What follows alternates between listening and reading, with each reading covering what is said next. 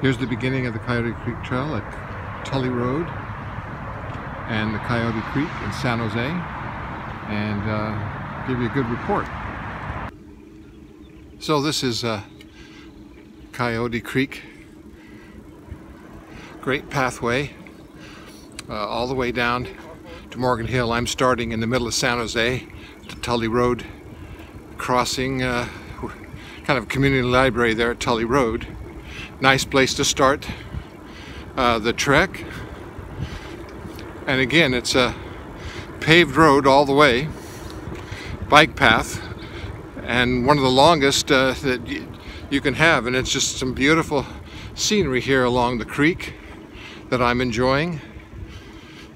And it's the middle of the week in April, so pretty green here in California.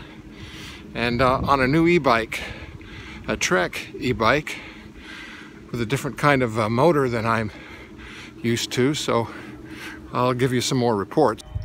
I hit this trail in April right after San Jose had experienced some historic flooding right along this creek and other places. So there's some places where I had to bypass because the water was overflowing, and some parts of the trail were washed out further down towards Morgan Hill, and I had to figure out ways around that, but it should be back to normal by this time.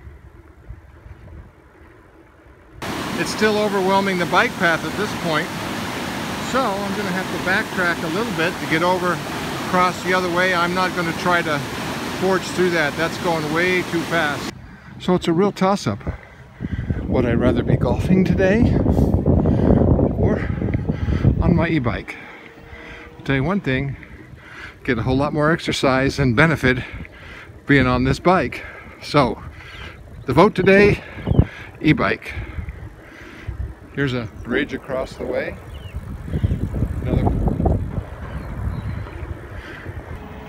So this bike has got narrower handlebars, and it's got the road wheels, maybe hybrid wheels.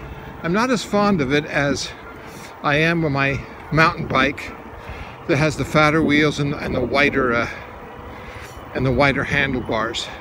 And my mountain bike would be just fine on these trails, but I wanted to give this out a try. But so far, and the power controls aren't as elaborate as the ones I'm used to on my high bike Esduro. So here we go again.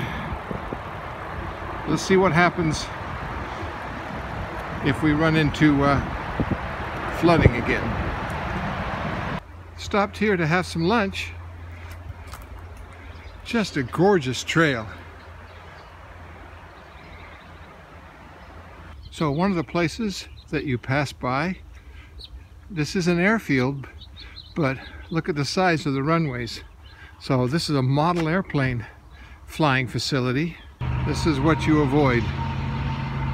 You know, who wants to deal with that